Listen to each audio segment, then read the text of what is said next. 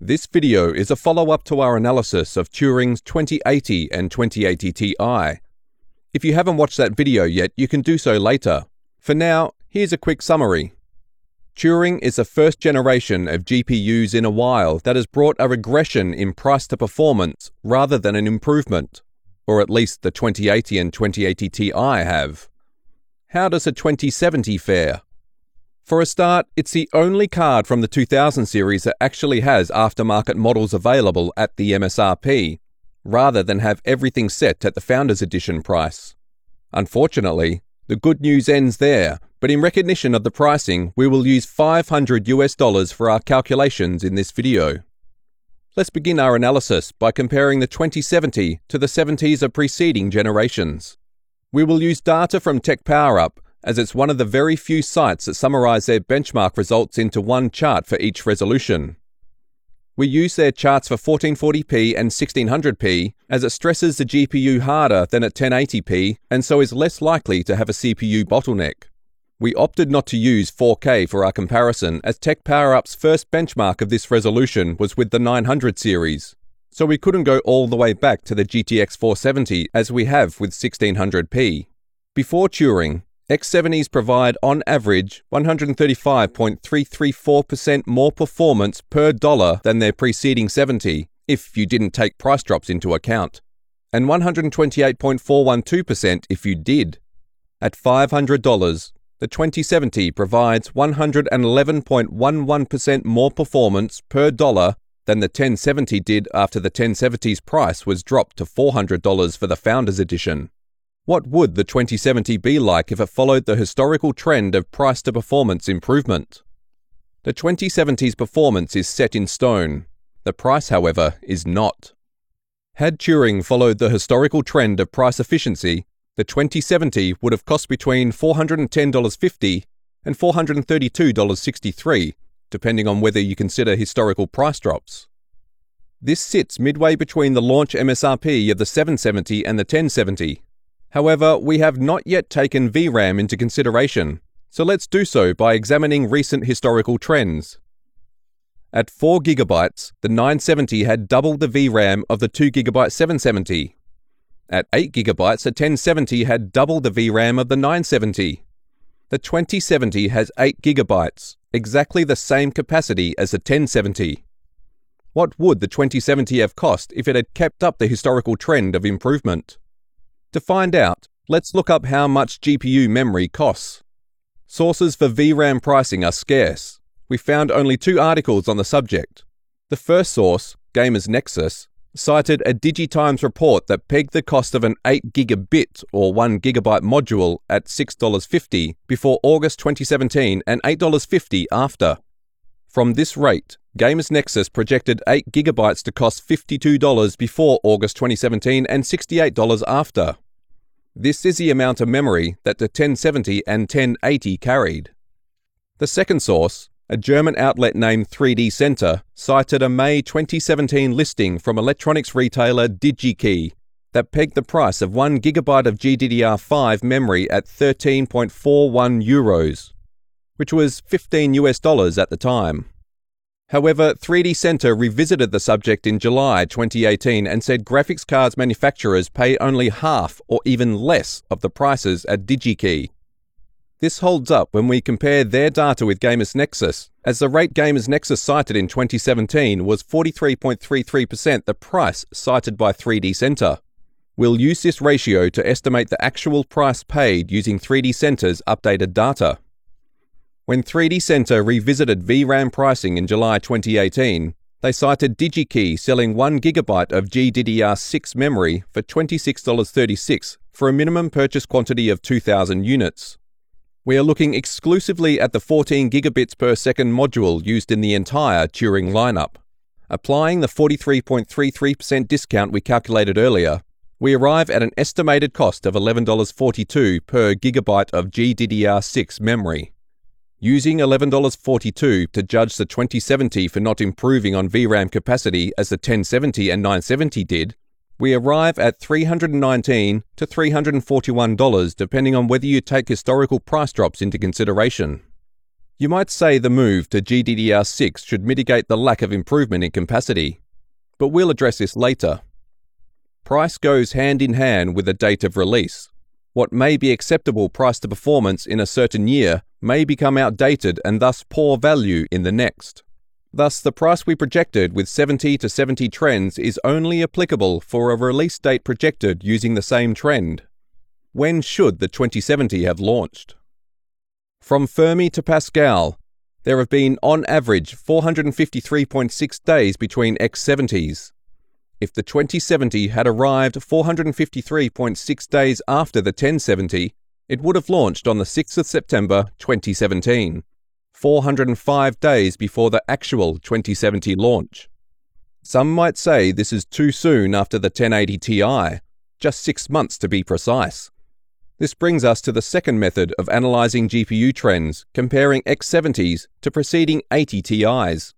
The 970 arrived 315 days after the 780 Ti launched, and the 1070 launched 375 days after the 980 Ti's release.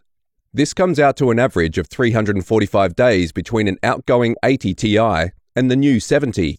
If the 2070 had arrived 345 days after the 1080 Ti, it would have launched on February 13, 2018, 246 days before the actual 2070 launch.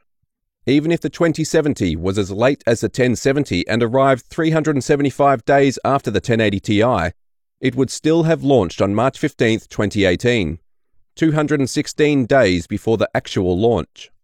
As it stands, the 2070's launch on October 17, 2018 arrived 591 days after the 1080 Ti, much later than usual. Moving on, how did the new 70s perform compared to the preceding 80 Ti? Compared to the $700 780 Ti, the $330 970 was 1.59% faster at 1080p, 1.64% faster at 1440p, and 3.44% faster at 4K. At 4GB, the 970 also had 133% the VRAM of the 780 Ti's 3GB.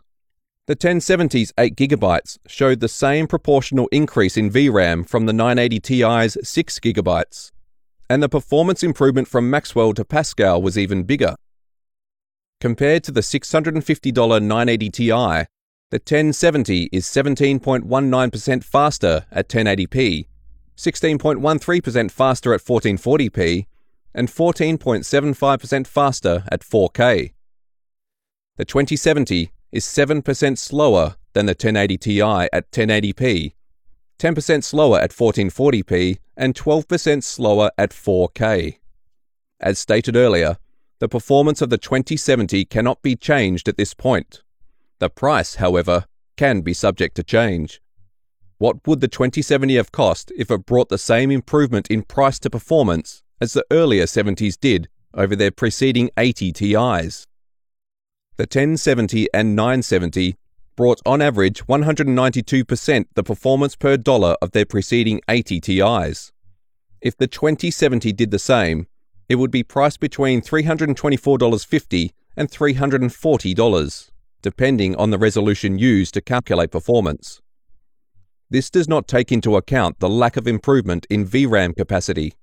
The 1070 and 970 had 133% the VRAM their preceding 80 Ti's did.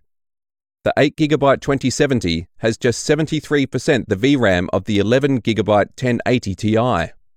Some might say the 2070's GDDR6 makes up for the 3GB deficiency, but that doesn't appear to be the case with games that already push past 8GB at higher settings. Case in point, Hardware Canucks 4K benchmark of Wolfenstein: The New Colossus measured the 8GB 2080 delivering less than half the performance of the 1080 Ti, with the minimum frame rate dipping below the crucial 30 frames per second. The reviewer concluded the 8GB frame buffer and lower memory bandwidth caused a severe bottleneck. Though this was the 2080 and not the 2070, they both share the exact same VRAM specifications. This tells us the 2070 will run into a VRAM bottleneck in situations which the 1080 Ti will handle with ease. In our view, if the 2070 could not improve upon the 1080 Ti's VRAM capacity, it should have at least matched its 11GB. If we penalize it for the 3GB deficiency using the $11.42 we estimated earlier for 1GB of GDDR6, we reach a price of $306.